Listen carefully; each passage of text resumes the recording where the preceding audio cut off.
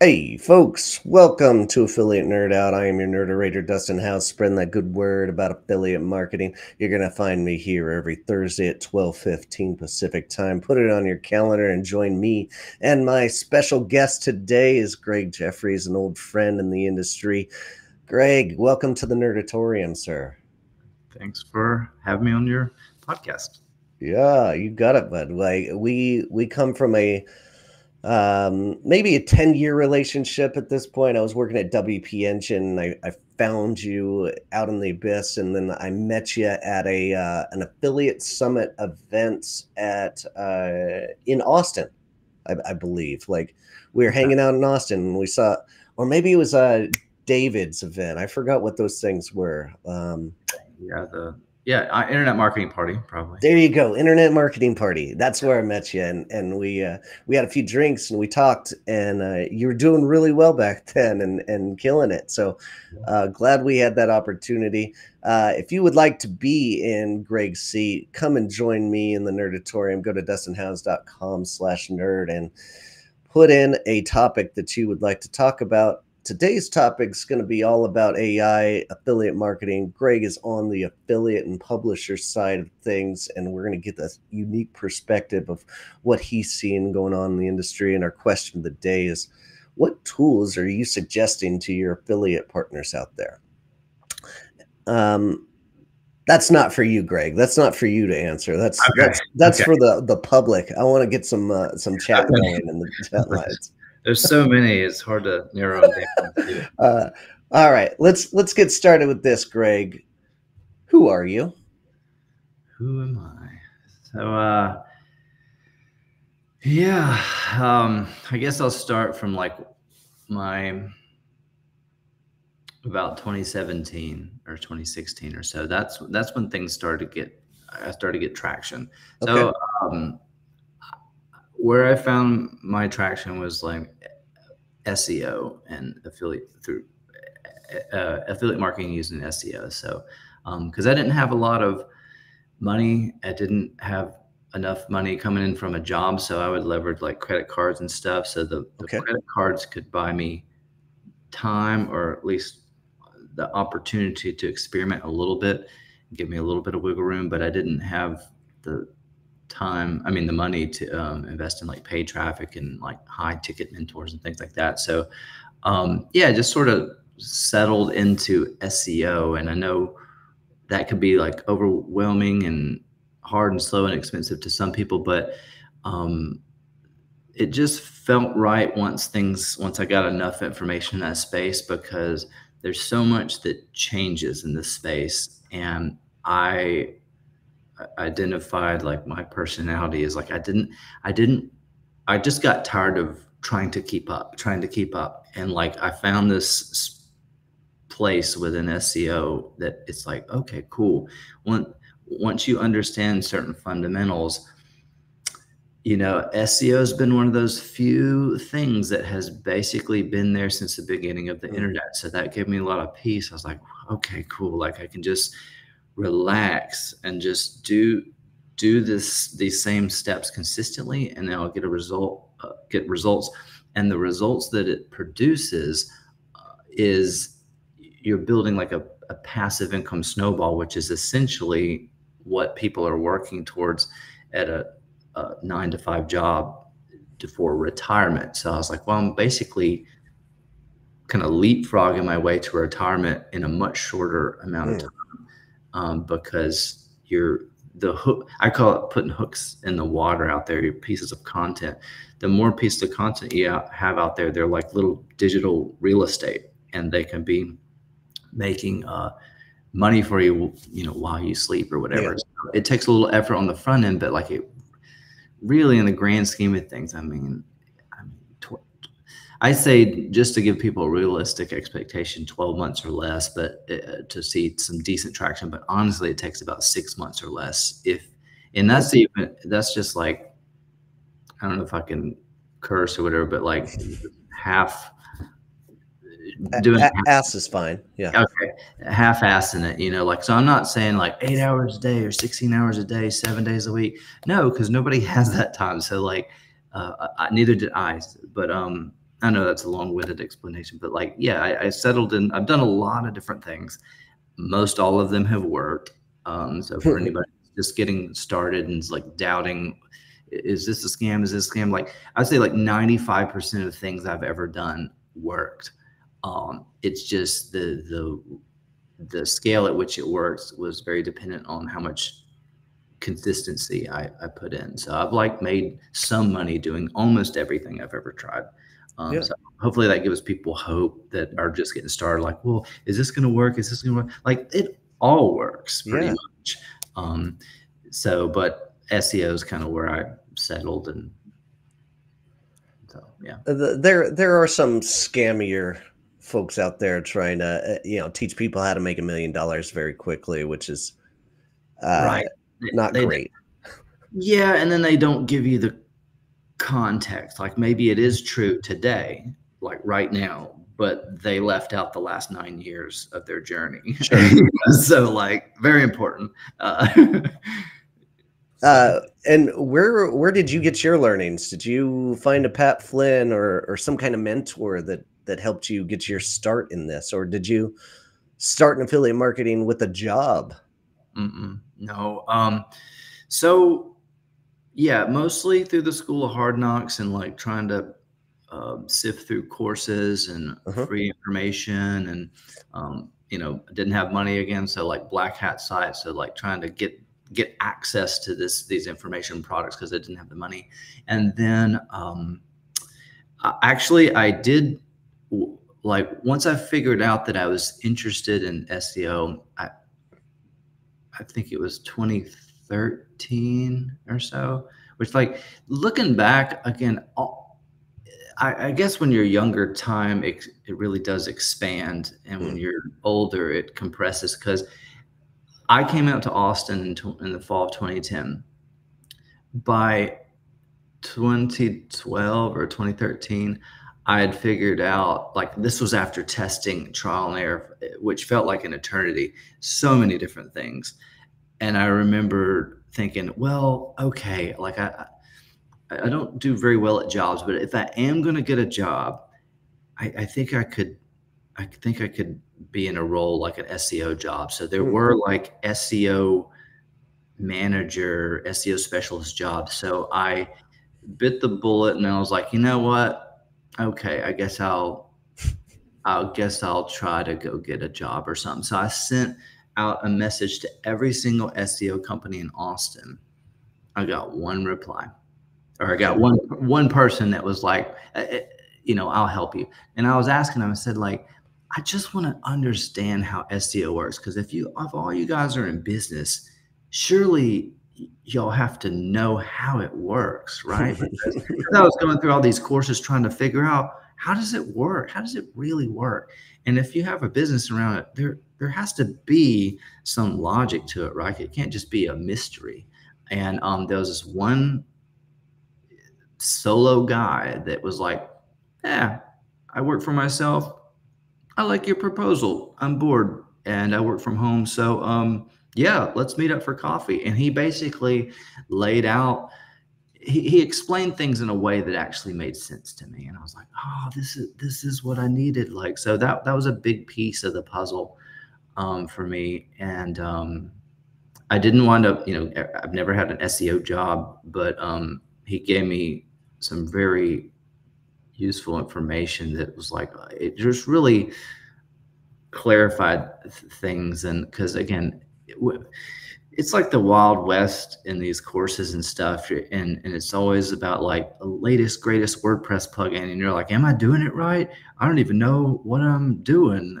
And so if somebody has clients and those clients are paying them consistently, they have to be getting them some sort of result, right? So I was like, I wanted to learn from these people that are supposedly doing this and getting results. And so yeah, that was a crucial like turning point. So that was in like 2013 or 2012 or something. Okay. And it took about a couple more years for me to gain the confidence to quit my job. So I quit my job in the fall, in like December of 2016. And but that year was the first year that I had the courage to finally go to my first internet marketing events. And because I was like, just limiting beliefs. I don't have time. I don't have the money. Blah blah blah. And I didn't. But but I had credit cards, so I had the leverage to get there because I was spending it on like $97 courses and $197 courses trying to learn this stuff. And I made up for lost time. So that in 2016, I went to like 4 different live events. So, and that helped a lot too, just getting in proximity to other people that I knew were doing this stuff. It was because they're not going to like lie and, BS you to your face. Like these are people that I saw online, and like you meet them in person and they're off, what I've found is that they're often going to tell you the truth. Okay.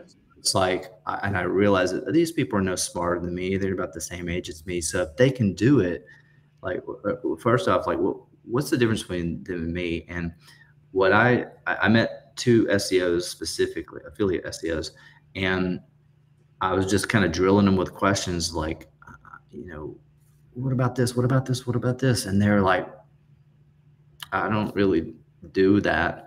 And I was like, whoa. So my conclusion was all the things that I was stressing out over, they didn't even concern themselves with. So they put in a massive effort on the handful of things that they did understand. Okay. And I was like, oh, okay. So like basically I was trying to do things right, whatever that means, and I think school kind of messed up my mind because the public school system trains us to memorize and regurgitate, memorize and recite. And so we've got right answers and wrong answers. But when it comes to life and business and whatever SEO, there's really no like right answer because everybody has their own proprietary process. Right. So you just have to believe that like you've got the 80-20 rule, like most of this process is sound. Maybe there's a few things that are not as efficient as they could be, but if I keep doing these 10 things in this order repeatedly, I will get consistent results. Man, that is a smart strategy. And I'm always preaching, going out and getting a mentor to help expedite your process of learning and learning from their mistakes more than like learning what's working exactly right now and like, adapting to their spin of things and then making your own adjustments. I think it's super smart. And that one of those things you got right was the way I found you, I think, was the ClickFunnels dream car. You were listed on like, you figured out how to win your way to a dream car. Tell me about that experience that you went through. Yeah, it's crazy. And like the way I did it, people say that it can't be done, but it's like, well, I did it. So, which I did it with SEO. I did it with long form, or not long form, but content targeted to long tail keywords, and specifically about YouTube videos back in the day. So like I did like the whatever longest, slowest, hardest, most ineffective way to do affiliate marketing or whatever. And it worked, so like I have these results, and then I have all these very experienced people saying that you didn't do this and that you didn't do it this way. I'm like, it's literally, well, I don't know what else to say because I'm not very good at paid traffic. So like, this is what I did. You can choose to believe me or not. And not only did it work for me, because that would be, it should work for me. It's like my own process, but I've taught it to others, and there's been multiple people that have used my same process to also qualify for the dream car with ClickFunnels and also make over 6 figures, and some people like 6 figures a year. So it's not, and that kind of ties into one of my philosophies, which is like, there is no such thing as competition. Like there's whoever wants to make money can, and it doesn't matter just because I won the dream car with ClickFunnels with SEO doesn't mean that 100 other people can't. Like, I think we get trapped in this belief of like, oh, well, because Greg did it, I mean, that's less more competition for the rest of us. Like, no, there's YouTube channels that pop up every single day that I've never heard of that have either over 100,000 subscribers, or what really blows my mind is the ones that have over 1 million. I'm like, I don't know who this person is. You know, there's literally so many channels out there that have so many With subscribers. millions, yeah. And some people might say, well, they may have bought some of those subscribers. So that's still a lot of fake accounts or whatever. You're like the YouTube play button, the subscribers may be fake, but the YouTube play button is real. So like, you know, anyway, yeah, there's no competition. Anybody that wants this can have it. And you'll start to see that and understand it once you do it. But if anybody that's watching this is like starting out, as long as you sit on the sidelines and you're not doing anything, well, you're just going to get more of those results, which is not, you know, like, very true. This doesn't work. This doesn't work. It's like, well, I mean, you're saying that as I'm doing this. So like, I'm getting results doing the thing I'm telling you. You ask for the answers and I give it to you and you say that's incorrect. And it's like, well, which of us has results? You know? So you took those results and you started building out your own community. And I know you've had a really great following out there of folks trying to learn SEO from your style and status. Wondering if you have any thoughts on what's going on out there with SEO.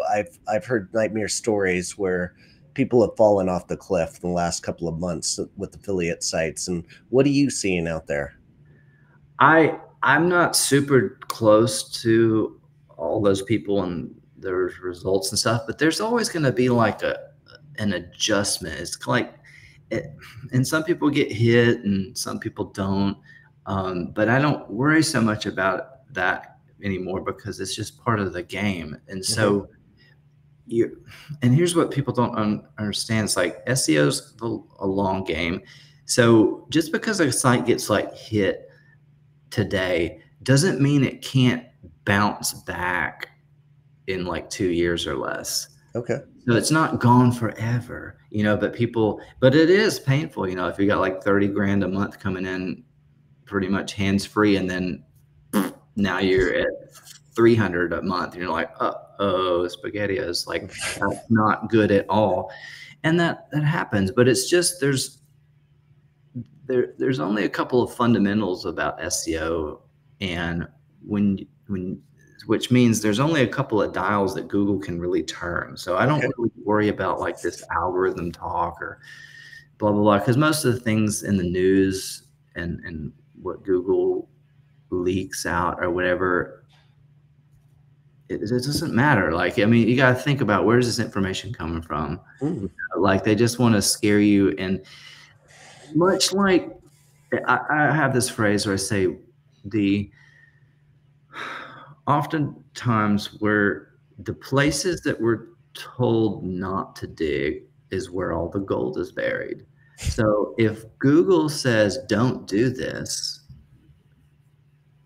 that's usually what the people that are getting the best results are doing. And not only are they doing it, they're doing it on a massive scale. So what they tell you they want you to do and what actually works are two different things. Okay. And that ties in nicely to that news and the Google leak that just came out just very recently. And yeah, what are your thoughts are like, do you think that they did this on purpose to like help people or to like hurt them?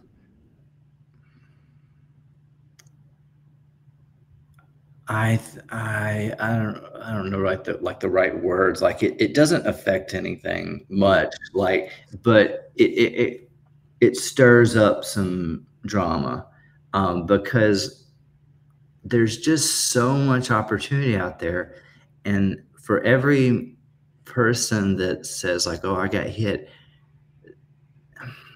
there's so many other like niches out there and long tail keywords and stuff and opportunities that like I know that it's not going to be an issue because Okay. they can't police the whole internet, at least not right now.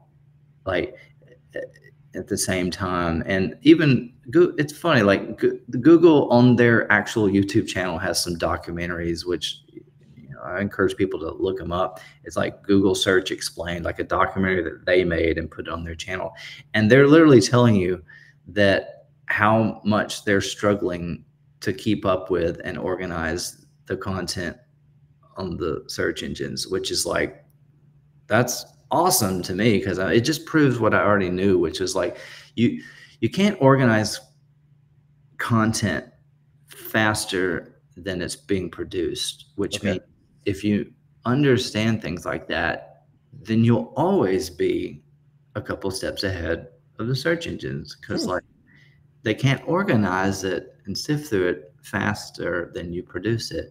And then there's just not that many people on the planet that are actually doing affiliate marketing and specifically affiliate marketing using SEO. So there is like literally with my process, what I love about it is it's and my approach, and I don't think you're going to find this in any other SEO course. It's what I call, it has the three S's: simple, scalable, and sustainable. So Hmm. it's, you're not in any kind of race or competition with anybody except yourself. Like you're not really competing with anybody. So just take your time and again, be disciplined, consistent, follow. Everything pretty much just comes down to content and backlinks. Content and backlinks. I mean, Sure.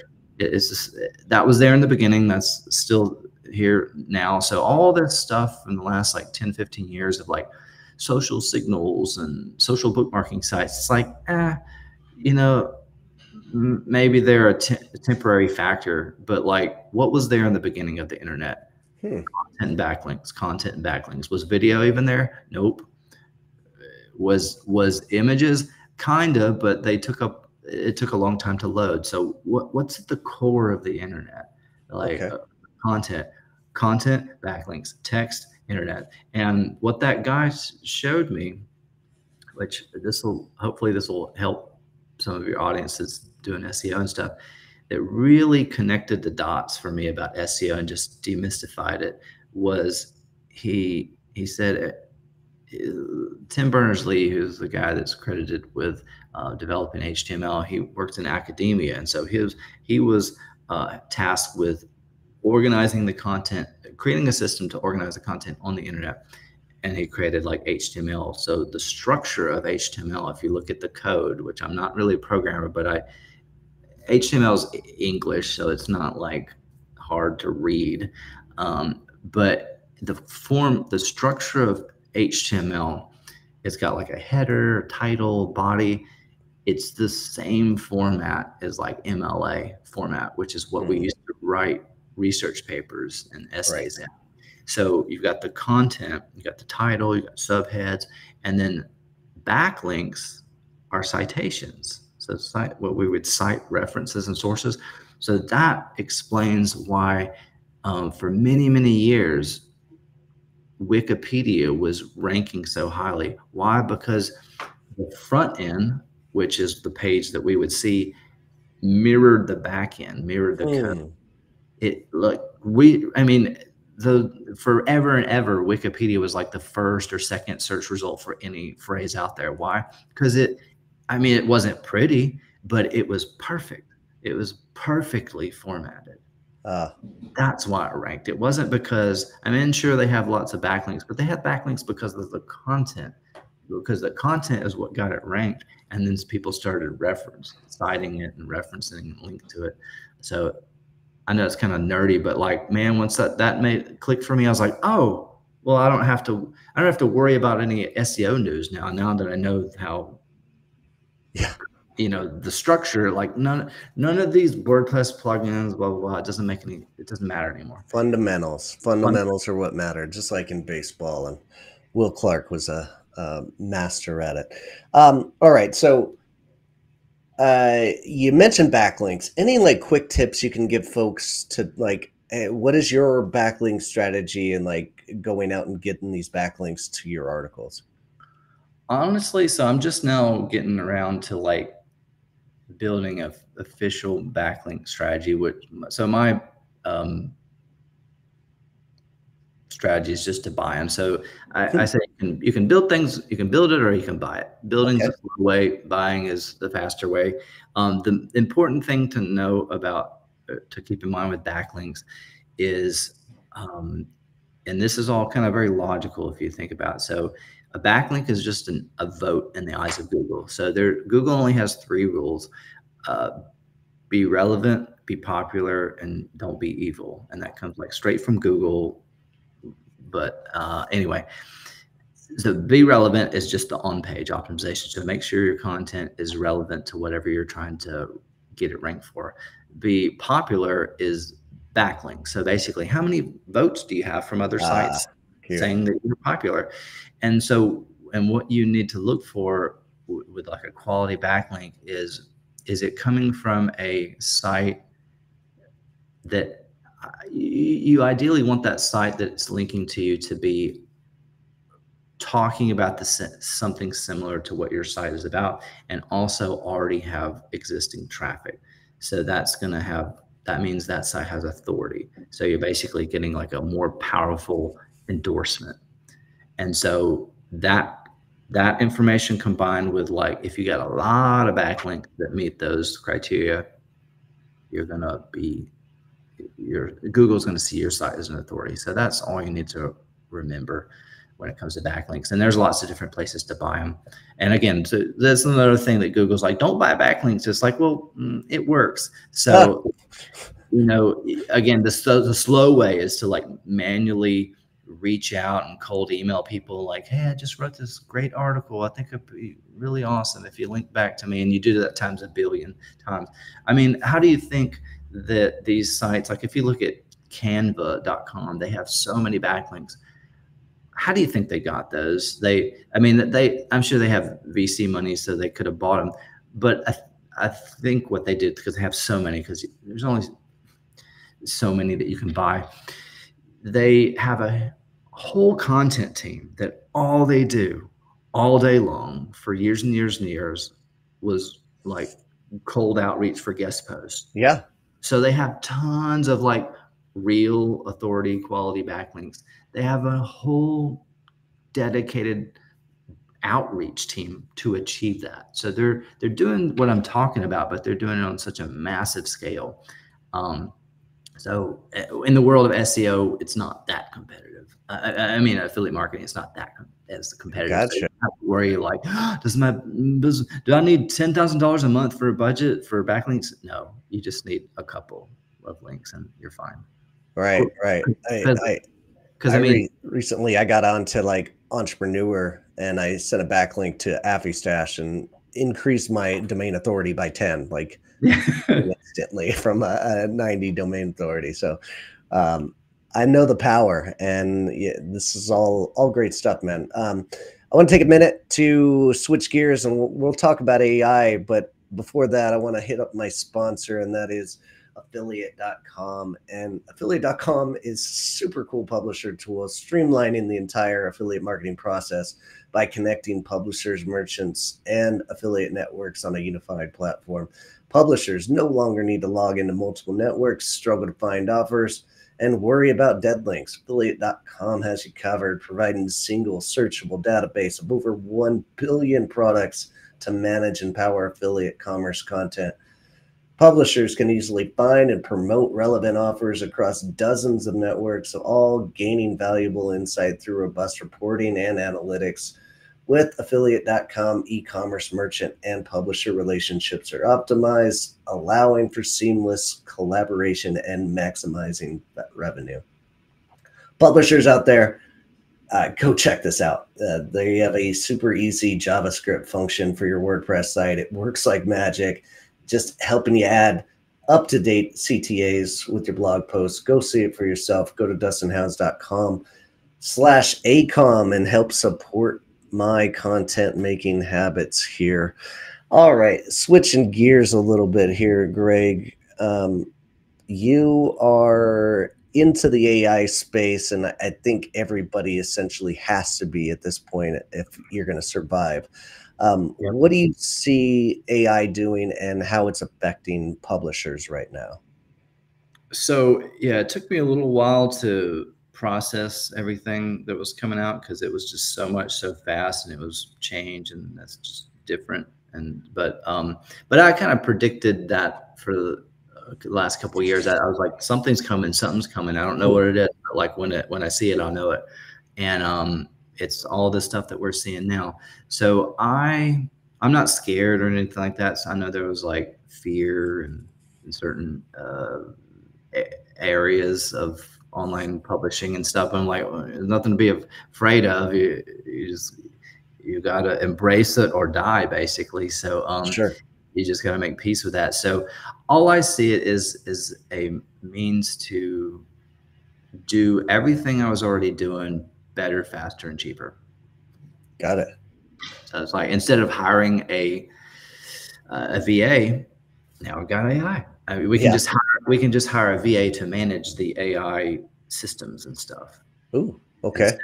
Instead of manually doing all this, because a lot of the stuff that we do on online marketing, it's simple but it's tedious. So that's where AI combined with automations come in, because these things are not they're mind-numbingly simple tasks. They're not something that you want to do for 8 hours. And so that's why a lot of marketers would pass things off to VAs and, in other countries so they can pay them less. Because it's like, it's so stupid, like stupidly simple. You don't want to do that. It's not a high value task, but it's essential to, get all that content published or whatever. But with AI, these tools now, they do everything better, faster, cheaper. So, it basically you're able to, like, from a content standpoint, kind of saturate the internet faster. So yeah.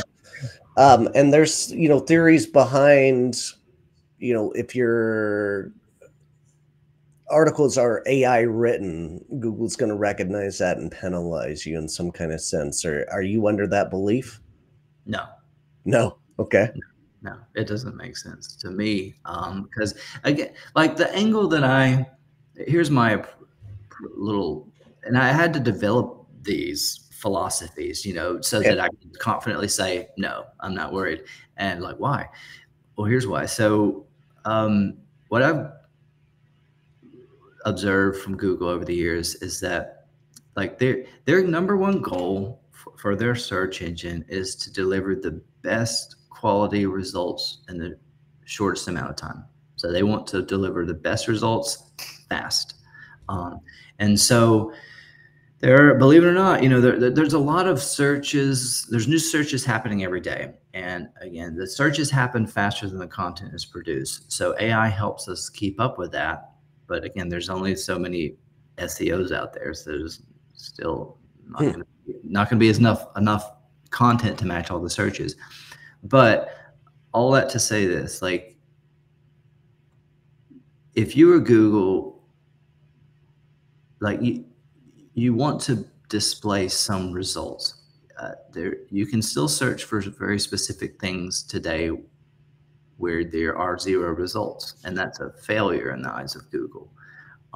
And so, how we used to do what I teach now, what can be achieved now with AI, we kind of would create like this sloppy content, but and some people might say, well, that's kind of like spam or whatever. It's like, not in the eyes of Google, because if you were Google, would you rather return 0 search results or some search results, even if those results are crappy?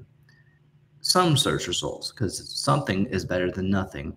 And then higher quality content is better than lower quality content. But AI can write high quality content, very readable. So if AI can produce high quality content fast and basically fill up the holes in the search where there is no content or no quality content at all, why wouldn't Google index and rank that content? Okay. Fair enough. Very simple.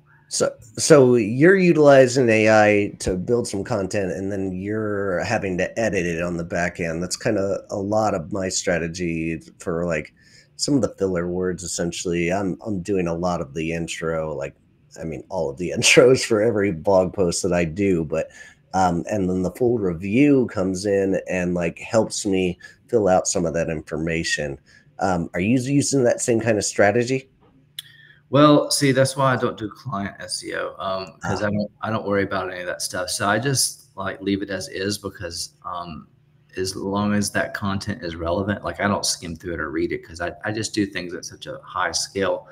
So I'm trying to create content for all the long tail keywords around a product or niche, and so I just want to get the content produced, and the whole goal of that content is basically just filler. Now, not to create garbage or to spam the internet, but to yeah, filler in the sense of like I call it putting hooks in the water. So the more hooks I have, the more fish I'm going to catch. When yeah, like the more people that's going to find it potentially, which means the more people are going to land on my page. And once they're on the page, then I direct them where I want to go. So yeah, maybe have an overlay or a pop up to capture their email or get them to click on a button. Because so the again, I'm not trying to muddy up the internet with like crappy content because you can read through this stuff and it's actually probably better than I could come up on my own. But like my goal for these affiliate sites is to get them to the site I'm trying to promote them to so that I can help the customer, but I can also, and it's a win-win-win. Like the vendor wins if they buy, the customer wins because we're basically a digital traffic director directing them to the solution that they told us they were looking for. And then if they do purchase that thing, then I get a commission as a result of yeah. that.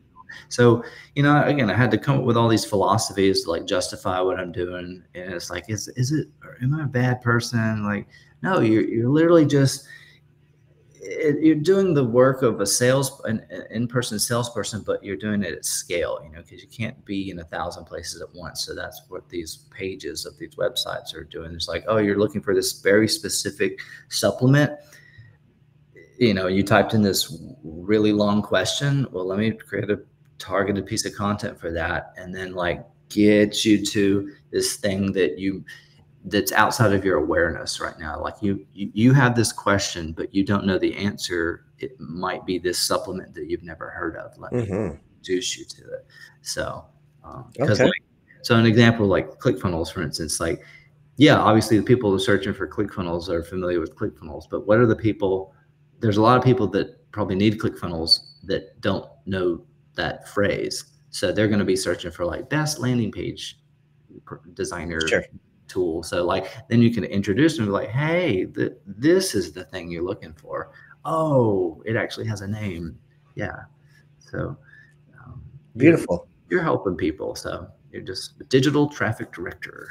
Digital traffic director. That is a good title on LinkedIn. Like Yeah. that should be your title as your. I Yeah, love it. it doesn't sound very scammy. So I was like, I feel good about this.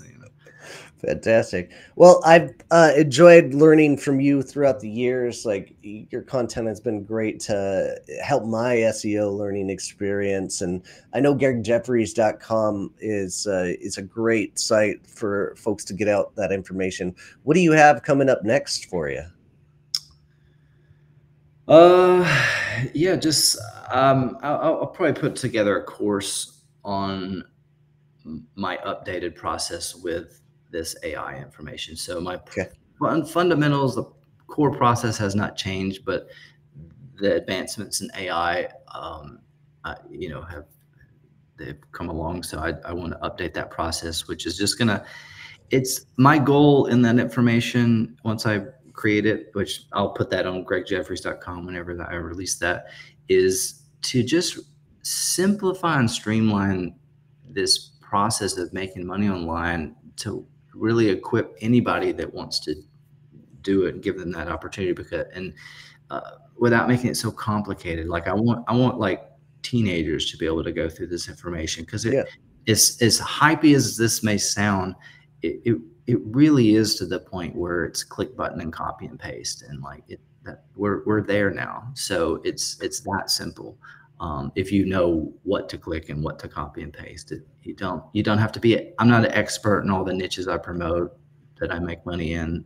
You don't have to be, and you don't have to outsource it to someone who is like AI takes care of that. Like they're the expert. So it's like Encyclopedia Britannica on steroids, you know. Just thing. Gotcha. All right, so you got a course that's coming out soon to get all your thoughts on and train the next generation out there. Are there any particular niches that you're specifically working on for your own blog content?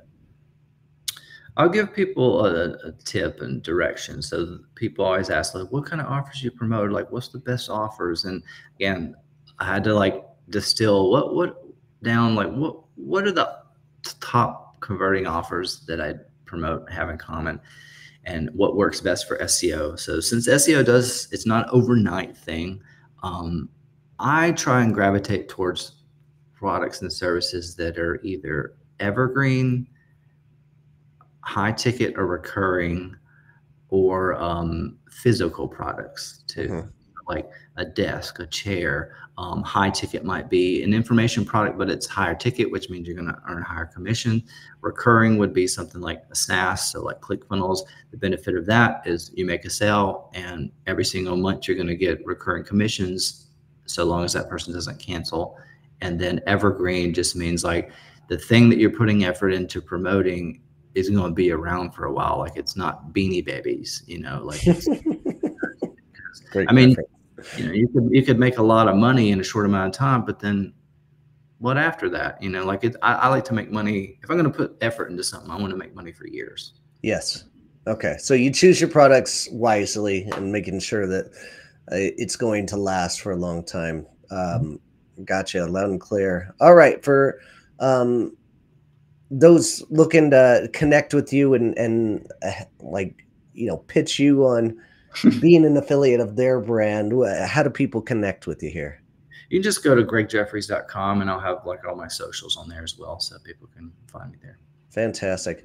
Greg, really appreciate your time today, bud. I know you're headed out on vacation, and thanks for squeezing me in and dropping all this knowledge for these folks. Absolutely. Thanks again for having me. All right, Greg, take care, and folks, keep on recruiting, and we'll see you out there later.